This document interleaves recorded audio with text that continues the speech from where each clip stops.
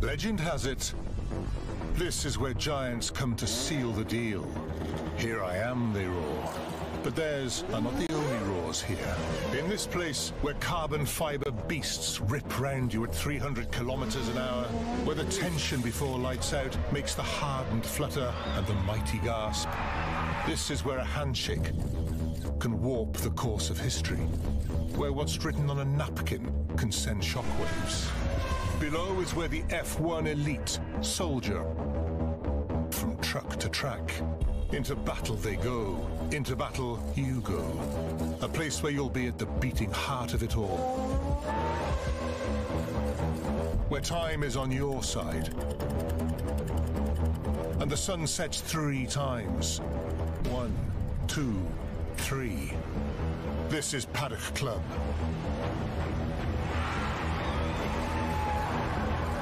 Isn't it time you wrote your legend?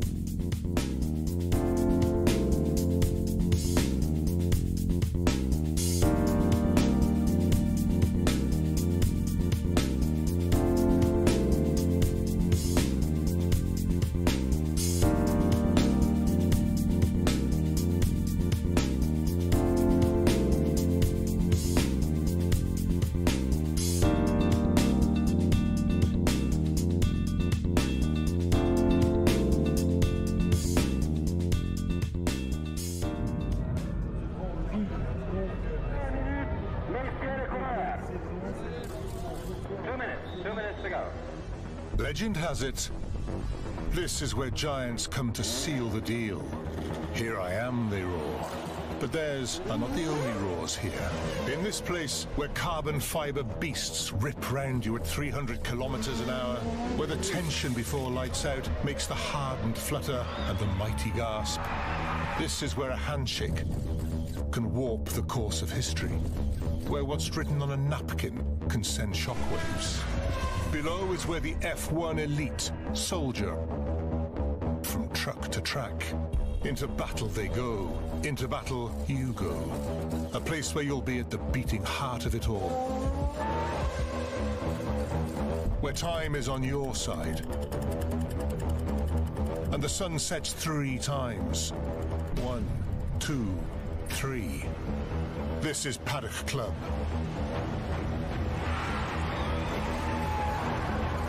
Isn't it time you wrote your legend?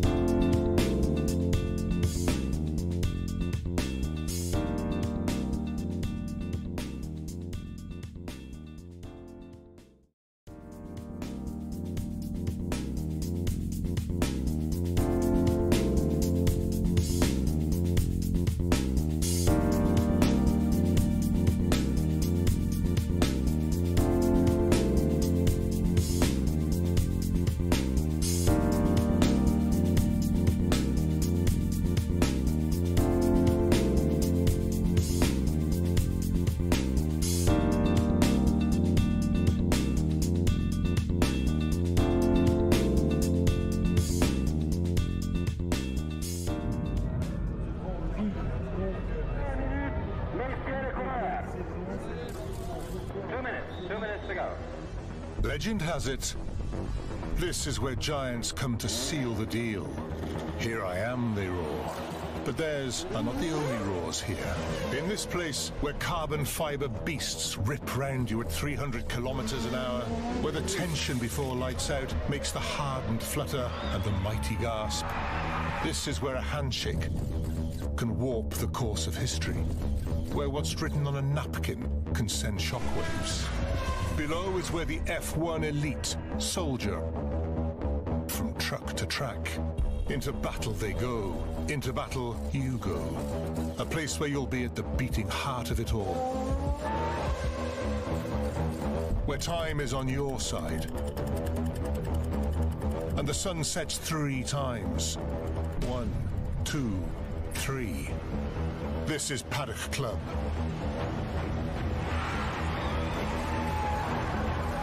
Isn't it time you wrote your legend?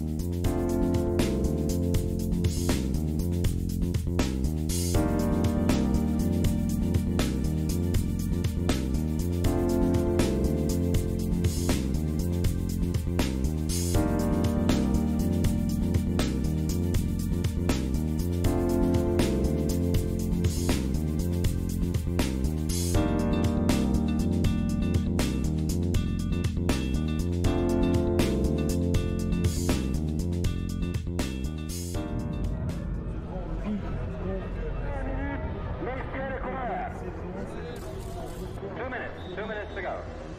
Legend has it, this is where giants come to seal the deal. Here I am, they roar. But theirs are not the only roars here. In this place, where carbon fiber beasts rip round you at 300 kilometers an hour, where the tension before lights out makes the hardened flutter and the mighty gasp, this is where a handshake can warp the course of history, where what's written on a napkin can send shockwaves. Below is where the F1 elite soldier from truck to track. Into battle they go, into battle you go. A place where you'll be at the beating heart of it all. Where time is on your side. And the sun sets 3 times. 1, 2, 3. This is Paddock Club.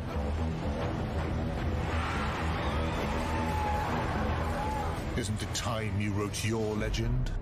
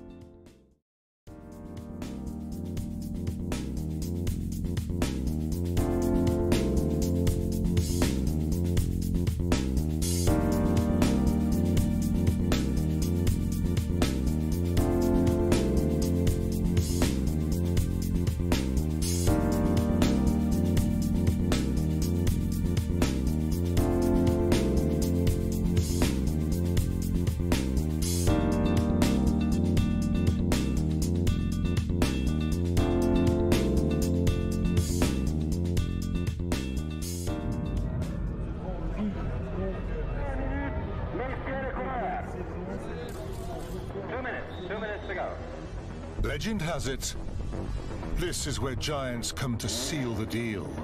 Here I am, they roar. But theirs are not the only roars here. In this place, where carbon fiber beasts rip round you at 300 kilometers an hour, where the tension before lights out makes the hardened flutter and the mighty gasp, this is where a handshake can warp the course of history, where what's written on a napkin can send shockwaves. Below is where the F1 elite soldier from truck to track. Into battle they go, into battle you go. A place where you'll be at the beating heart of it all. Where time is on your side. And the sun sets 3 times. 1, 2, 3. This is Paddock Club.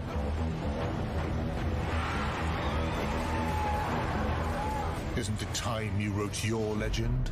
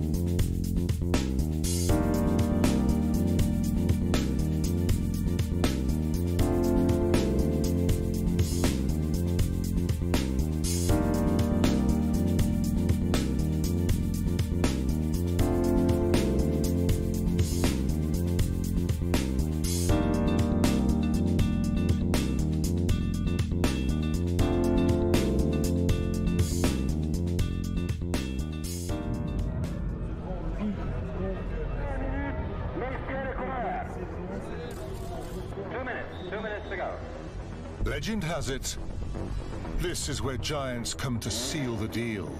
Here I am, they roar. But theirs are not the only roars here. In this place, where carbon fiber beasts rip round you at 300 kilometers an hour, where the tension before lights out makes the hardened flutter and the mighty gasp, this is where a handshake can warp the course of history, where what's written on a napkin can send shockwaves. Below is where the F1 elite soldier from truck to track. Into battle they go, into battle you go. A place where you'll be at the beating heart of it all. Where time is on your side. And the sun sets 3 times. 1, 2, 3. This is Paddock Club.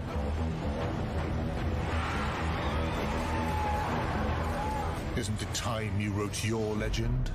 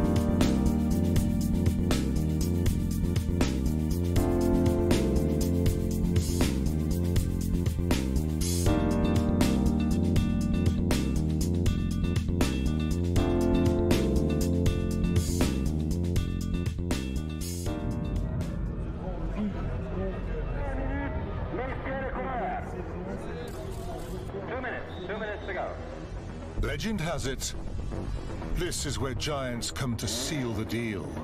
Here I am, they roar. But theirs are not the only roars here. In this place, where carbon fiber beasts rip round you at 300 kilometers an hour, where the tension before lights out makes the hardened flutter and the mighty gasp, this is where a handshake can warp the course of history, where what's written on a napkin can send shockwaves. Below is where the F1 elite soldier from truck to track. Into battle they go, into battle you go. A place where you'll be at the beating heart of it all. Where time is on your side.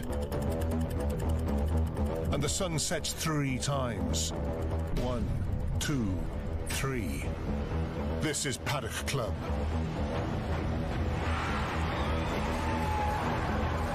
Isn't it time you wrote your legend?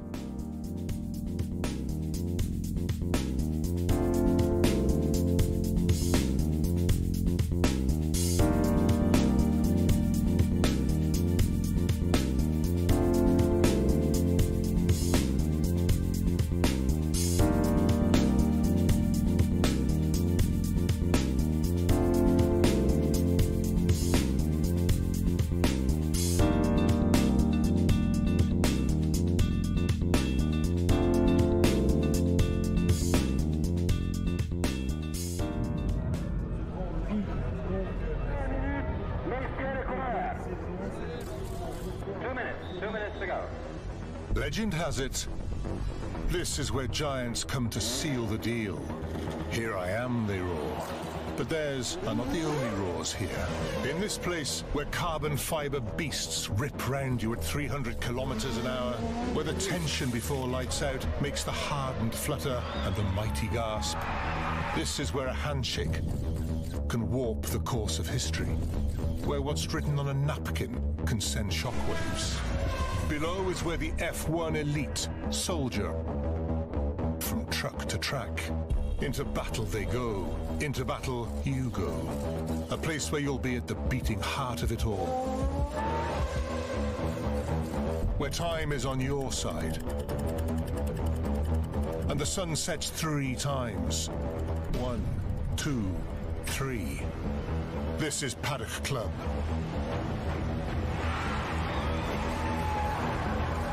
Isn't it time you wrote your legend?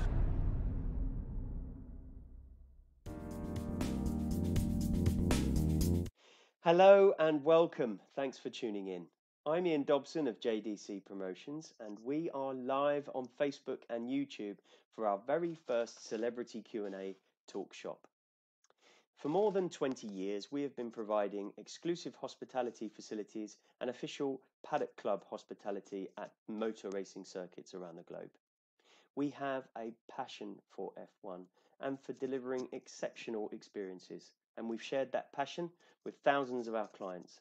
Now, as you can imagine, we've not been able to do too much of that this year.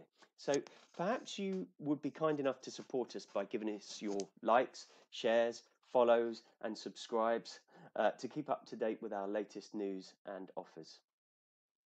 Now, today we are supporting 2 wonderful and important charities. We're raising funds for SANS. SANS is the leading stillbirth and neonatal death charity in the UK, and we're raising funds for Readley.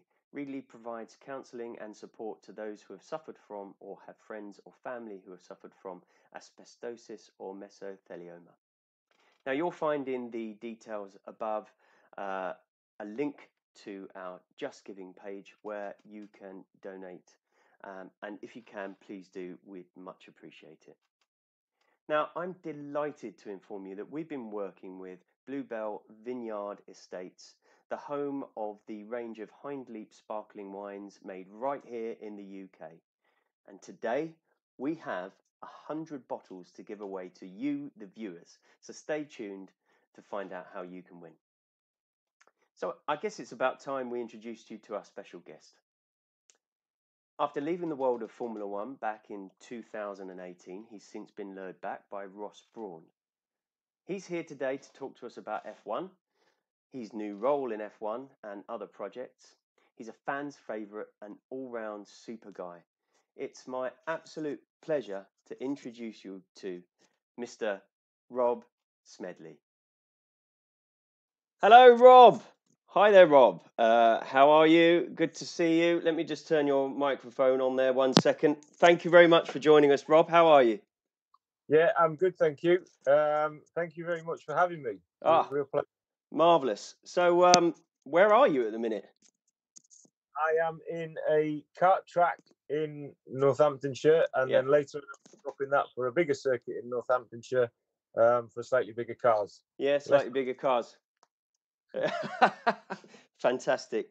Rob, the first thing I wanted to ask you, obviously you left the world of F1 back in 2018, as I said in my intro, but what was it that brought you back? It was a conversation with Ross to do something different. I was, but by midway through 2018, I guess, with the situation that we had at Williams and with other things that were going on, I kind of just lost a little bit of the drive and the motivation that you need to be successful in Formula One. I'd always decided that if that spark had gone, it's such a crucial team sport. Yeah. Oh, we've lost you there, Rob. I really didn't want to be. It was time for some time off. It was time for some time off, time for a bit of reflection. And therefore that's the decision that I took. I didn't want to be in a Grand Prix team if I wasn't given 110%. Just want 110% out of everyone that works for me. So yeah, I took a little bit of time off, but then after some time back in my mostly spent in the office in my garden, and consultation with Ross. I saw this as a new challenge. I definitely wanted to do. It's time in my life where I want to do things to give back, if you like. And I just felt that going and getting involved with the central body Formula One that Ross is in charge of, give me a chance to do that, to look at the future of the sport, the regulations, the way that we perhaps bring sport to the viewer, to make it more exciting, to give more insight. New sporting regulations, new governance, new technical regulations. All of those things are really exciting, and it's kind of like a level above where I was, to kind of have that. Oh, I think we might have lost you there, Rob.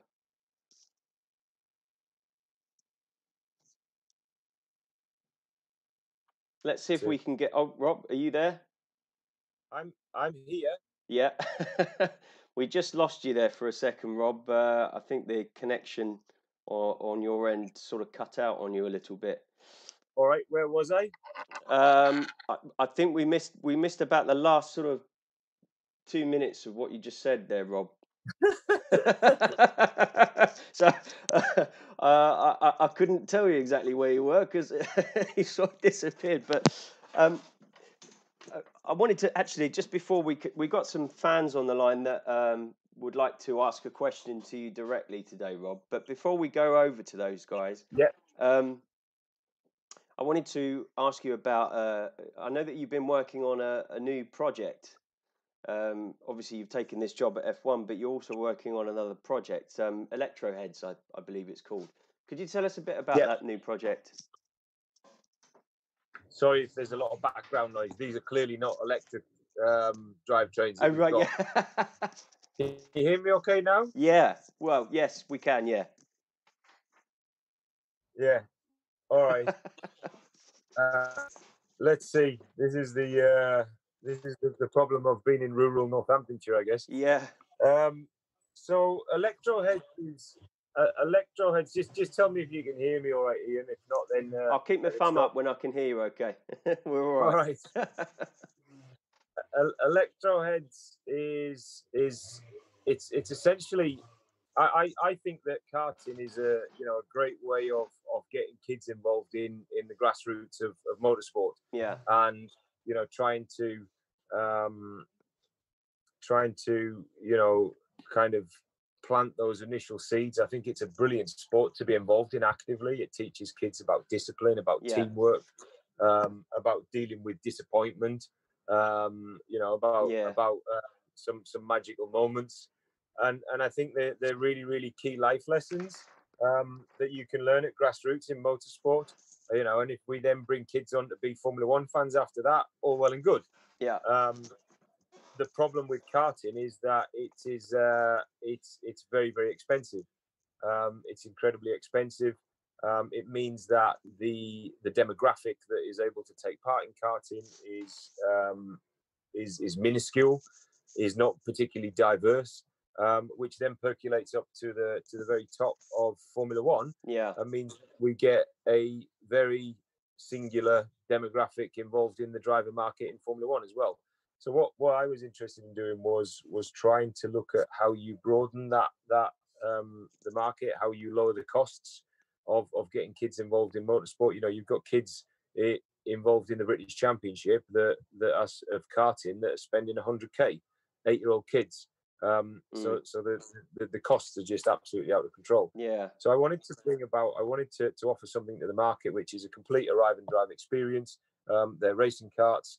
You get as much practice as the kids who are spending 100 grand for a significantly lower number. Yeah. We'll never be down at the price of a pair of football boots, but if we can go some way to democratizing the grassroots of motorsport and getting more kids involved from more normal backgrounds, I think that will be it's a huge blow for freedom, and it's a step in the right direction. So that's what Electroheads is all about. We just launched, I think, a week or two ago at a kart track called Wilton Mill. We've had a huge amount of response from the current market and the new market, which is exactly what we want. A lot of coverage in the media, and it's something that we want to take onto an international stage as well. So we don't just want to do it here in the UK. I want to do it all around the world. I would love to have backing from the FIA. I would love to have backing from other major partners, and this be the grassroots, the pathway, the step ladder from the very bottom, up into single-seater cars. And if we're successful, and I believe we can be successful, we'll end up with a much more diverse driver cohort. So it's an exciting project. Yeah, so presumably, as well as making it more affordable for kids to become involved in it, it's going to make it put them more on more of an equal footing, presumably, in terms of the racing itself. Would that be right? Yeah, absolutely. Because one of the problems that you've got is that karting, like a lot of motorsports, is driven by budgets. So if you've got enough budget, you can buy all the best equipment and the best engines and everything else. Yeah. What I'm doing is a single make formula with electric engines. With the electric drivetrains, I can offer complete parity. So it's never about the engine. It's just about, and it's not about the chassis, because we have identical chassis. It's not about how good your team is, because you're all part of my team. Yeah. So basically, it all comes down to the driver. So it's lower cost, and it's more meritocratic as well. It's faster, fairer, cheaper, and greener. Awesome. What's not to... Well, we'll be watching with great interest, Rob, for sure. Brilliant. If it's okay with you, Rob, I think we'll move on to one of the people that we got on the line now. I think we'll bring him in. Richard Cooper's got a question for you, so let's just bring Richard in. Should be with us any moment. Here we are. Hello there, Richard. You're live on Facebook and YouTube. You're here with Rob. There we go. We can see you well. He's connecting to his audio. Welcome, Richard. How are you? Morning. I'm very well. How are you? Excellent. I'm very well, thank you. You're live on air with Rob. So far away. What's your question? Excellent. Thank you. Great to talk to you, Rob, and thanks for doing this morning. My question is very simple. I've been watching Formula One for decades, and it just seems that every few years we have these major rule changes that are designed to slow the cars down, get rid of downforce, etc., etc. And it seems that literally within half a season, the engineers, who are incredibly intelligent people, find their way around the regulations, and we're back to the status quo. How sure are you that this time, with the new regulations in 2022, it's going to be any different? Good question. Thank you for that question. I mean, look, we can only start to make strides in the right direction. And I think the difference that we're doing with the 2022 regulations is that we're not just concentrating on a single set of technical regulations. We have a reasonably holistic view on it, where we want to concentrate on technical regulations, sporting regulations, and the governance. Because I think that if you try and attack just one single area, it's like the whack-a-mole. If you concentrate just on one of the moles, then all the others pop up. So one of the things that we are doing at the minute is we're actively looking right across the board of Formula One, and that includes so the sporting regulations, the governance itself, if you like, so the budget caps and the remuneration of the teams, and how, as a business model, the teams should operate to make it more sustainable, to make it more attractive to new manufacturers who want to come in, or new private teams that want to come in, and to make it more sustainable for the teams themselves.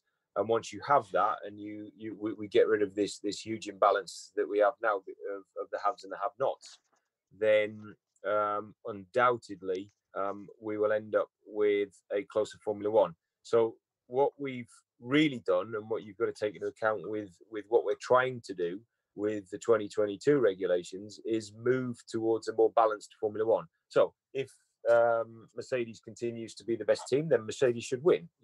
We can never artificially change the outcome of what a championship should be, and let the second best or the third best team win. That can never be the objective here. It's always got to be about the best team winning, but we've got to have a better fight. We've got to have a closer fight. Having cars, having the leading car out qualifying all of its rivals by 1 second, and doing that consistently at track to track is not helpful for the sport. And we know that, and we all recognise it, and I recognise it. I'm sure that the current dominating teams recognise that. I certainly recognised it when I was at Ferrari, and I was part of a team that dominated. It's certainly good for the team that you're in, but it's not good for the sport.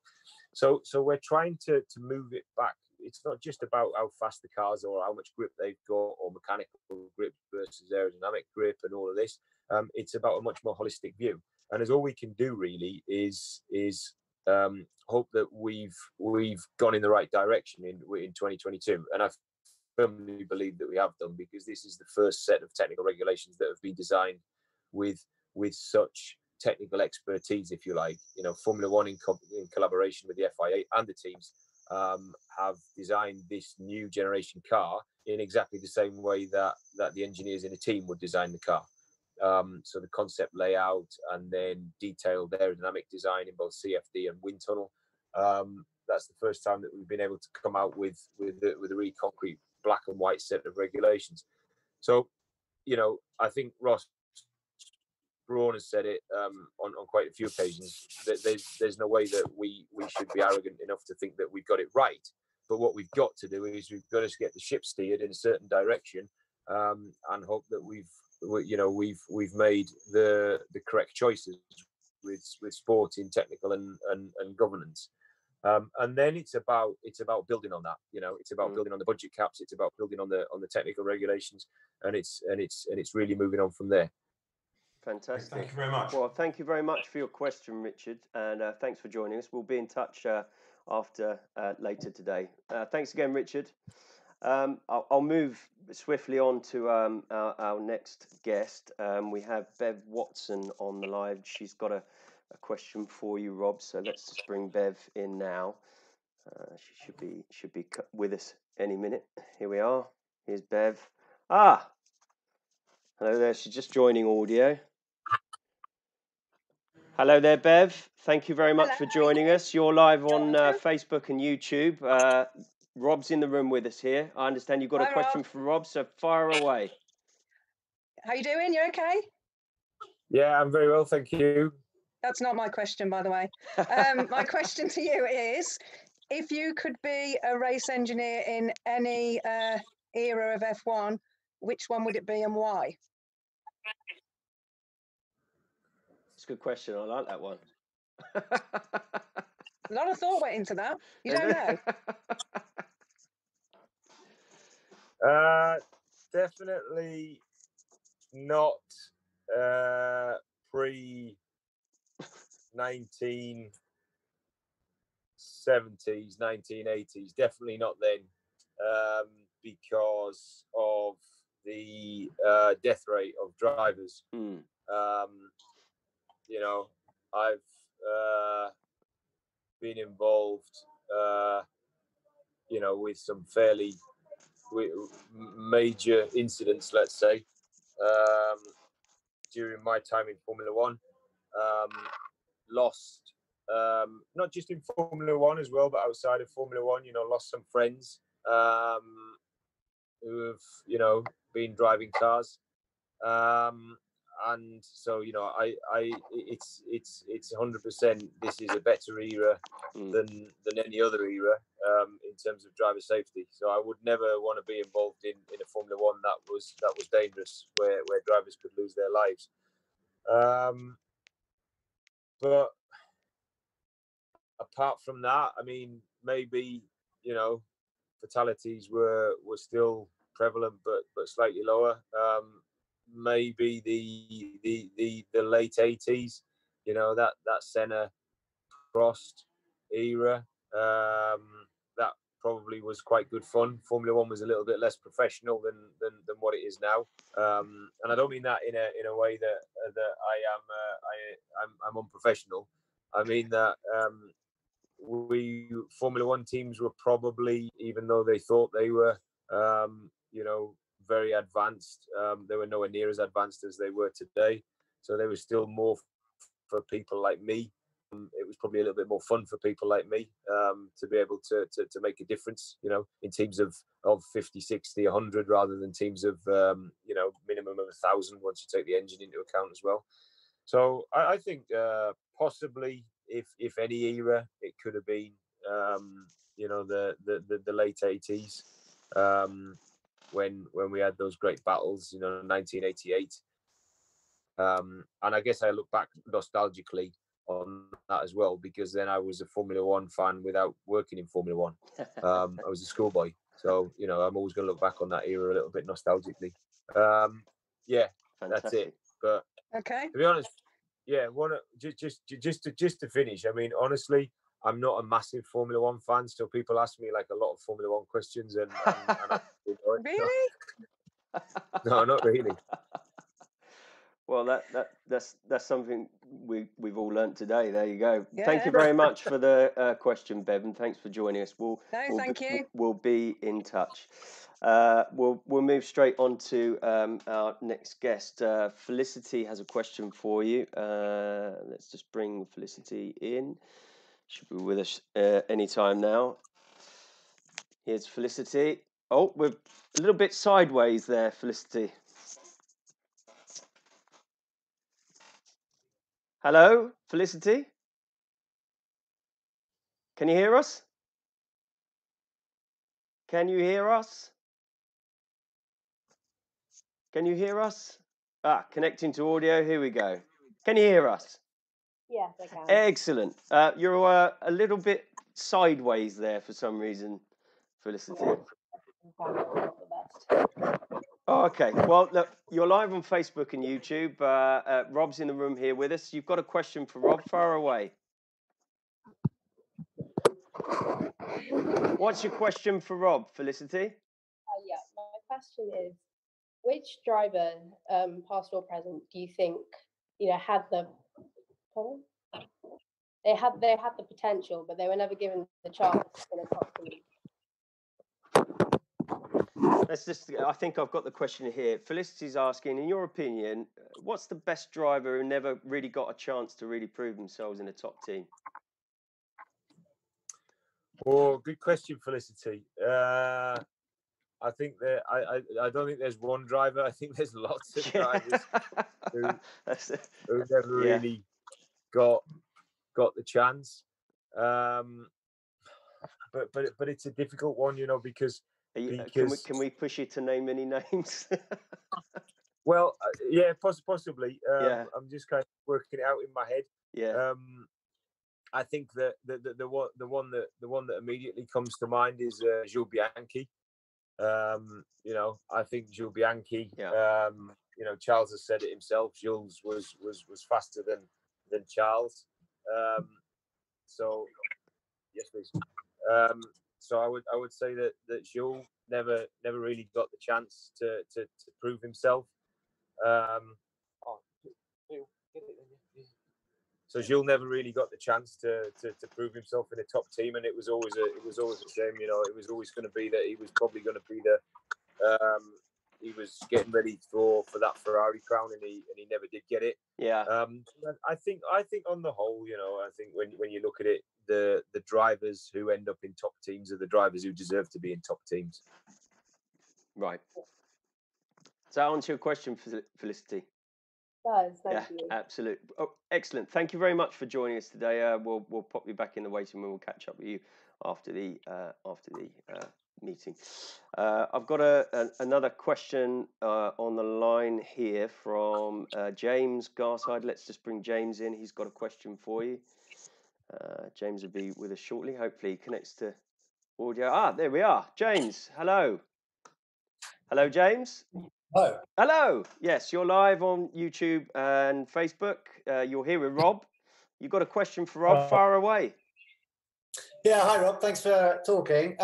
There's been a lot of chat about budget limits for 2021 and the current financial situation of this year, particularly with the lower teams needing to not only race next season but develop a new car with smaller budgets than probably the CAP has actually put in. So I was just wondering, do you think that this may widen the gap between the top three and the lower teams, which I know is something the new generation was trying to sort of solve?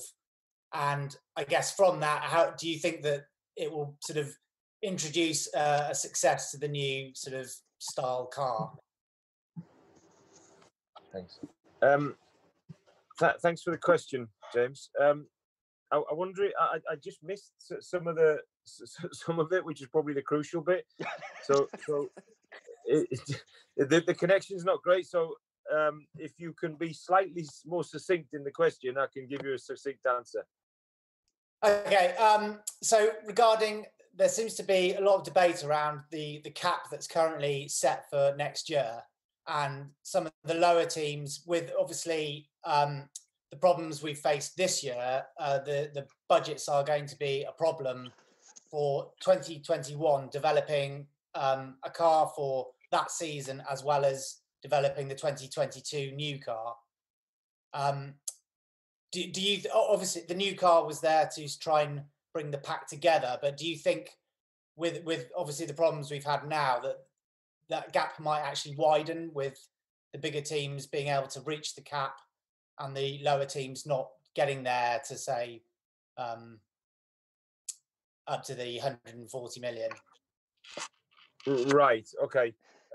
No, I think what we've done is we've worked with the teams in order to arrive at what is the best compromise from 2021 and 2022.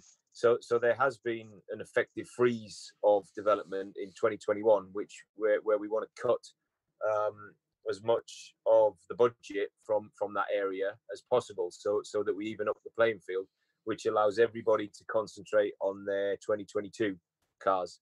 So I think that the mitigations that we put in place with the virus, and with the fact that revenues for the teams are not have not been as high as expected, then mitigating with that for less development for 2020 into 2021, and leaving just the budget cap for 21 going into 22. I think that we may have some cases where where there's small discrepancies, but certainly what we've tried to put in place is to have to ensure that everybody goes into 22 with as even as playing field as possible. Does that answer your question, James? Can I just sneak another one in for my 6-year-old son? It's a bit simpler, but he'd just like to know Lego or Meccano? Meccano. Ah, there you go. Thank you very much for joining us, James. Thank you very much. We'll be in touch. Thank you. Lego or Meccano. That was a good one. I did have another question from Lee Knowles. She couldn't come on live in the end today. She had to. She was travelling, but her question was, when you had when you had to radio Felipe and utter the now infamous message, "Fernando is faster than you," what was Felipe's actual response? As I'm sure it wasn't broadcast on F1. It was. It certainly was broadcast on F1. It was complete silence. It must be pretty awful to have to deliver team orders. Or did it never really bother you? No, not really. It never really bothered me. The thing that is important for me is that we're all clear as to what the rules of engagement are pre-event. Yeah. And as long as we all have an ingoing battle plan that for certain scenarios we will favour this driver, and for certain other scenarios we'll favour that driver, I've got no problem. Throughout my Grand Prix career, apart from just latterly now, I've worked for teams, not for drivers, and the team has to come first in any motorsport environment. The team has to come first. Oh, fantastic. Listen, Rob, I know you're a busy guy, and obviously you're going to Silverstone later today, so I won't keep you too much longer. If we could just move it on to, we have a competition running. I've mentioned to you earlier. We're giving away 100 bottles of sparkling wine today. So Rob will ask you, the viewers at home, a question. And the first 100 people in the comments below with the correct answer will receive a bottle of sparkling white wine. So over to you, Rob. You've got the question. Fire away. All right. So throughout my career, I have worked for 4 Formula One teams. Can you name 2 of them? So that's over Rob's career. He's worked for 4 Formula One teams. Can you name 2 of them? Good luck, everybody. So I think we've got time. If we could just ask you a couple of more questions, Rob. So obviously it's British Grand Prix Day today. What were your thoughts about yesterday's qualifying? Any surprises? Who impressed you? Mercedes continue to impress me. I think that they are, without a doubt, the class of the field. I continue to be, impressed with what Racing Point have done, and the resurgence there of that team. I know there's a lot of disconsternation and a lot of, question marks, let's say, but I think that the FIA have looked at this on numerous occasions, and they've found no wrongdoing. Yeah. So we just have to accept that. The FIA and the stewards are the ones that respectively write and then apply the rules. So I think that was really impressive. I was impressed, with the weekend that Nico Hulkenberg has had, even to get into Q2. I don't think people understand how difficult these cars are to drive, and just to come from nowhere and jump in the car, that was quite incredible. And then, Williams getting into Q2 as well with George Russell. I think that's really, really impressive from where they were last year. A little bit sloppy then with teamwork for the driver getting a 5-place penalty. But the driver himself and the car certainly seem to be, they've got it going in the right direction. Mm. So we're just over 2 hours from the race.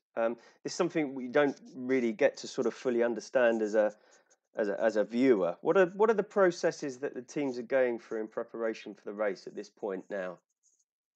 Well, at this point now, they'll be not too far away from final preparations. So the guys will be, I would say, in about an hour's time. Right. All the guys will be going to get suited up, get ready for the race. The race engineers will be going through. All the engineers will be going through the final checks.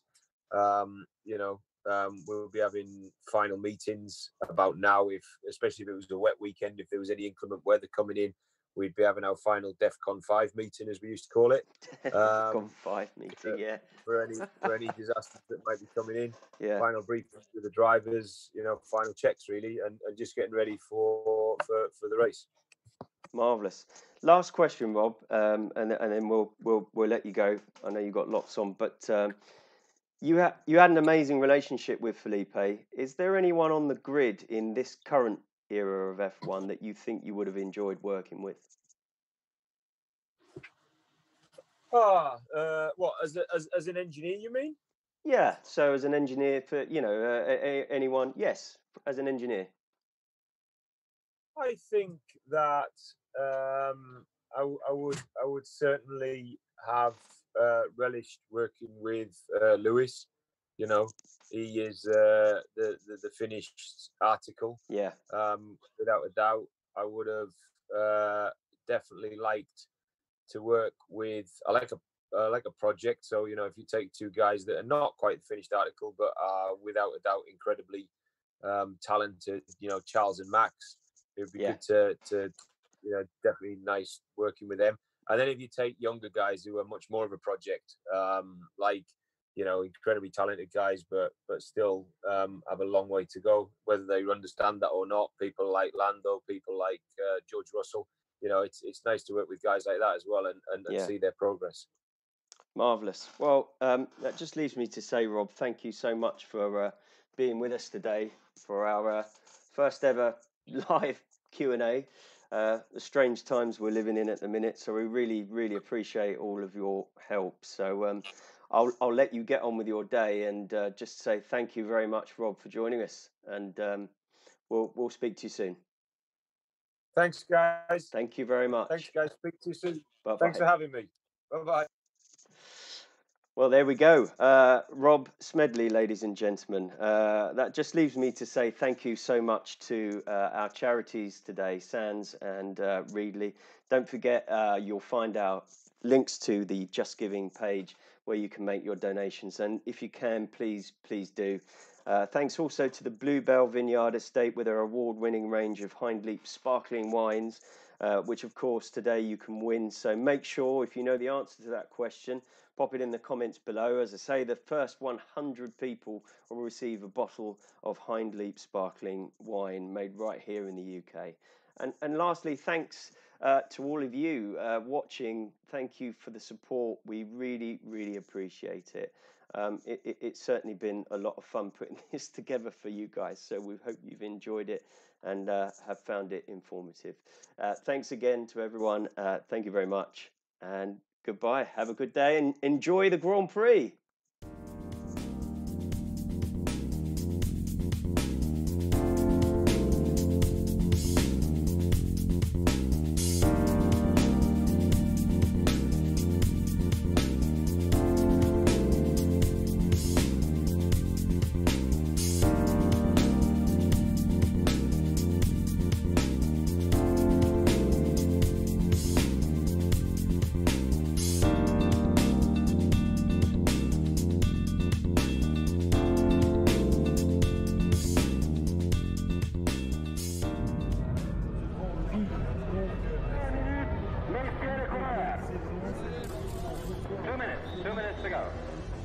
Legend has it, this is where giants come to seal the deal. Here I am, they roar. But theirs are not the only roars here. In this place, where carbon fiber beasts rip round you at 300 kilometers an hour, where the tension before lights out makes the hardened flutter and the mighty gasp, this is where a handshake can warp the course of history, where what's written on a napkin can send shockwaves. Below is where the F1 elite soldier from truck to track. Into battle they go, into battle you go. A place where you'll be at the beating heart of it all. Where time is on your side. And the sun sets 3 times. 1, 2, 3. This is Paddock Club.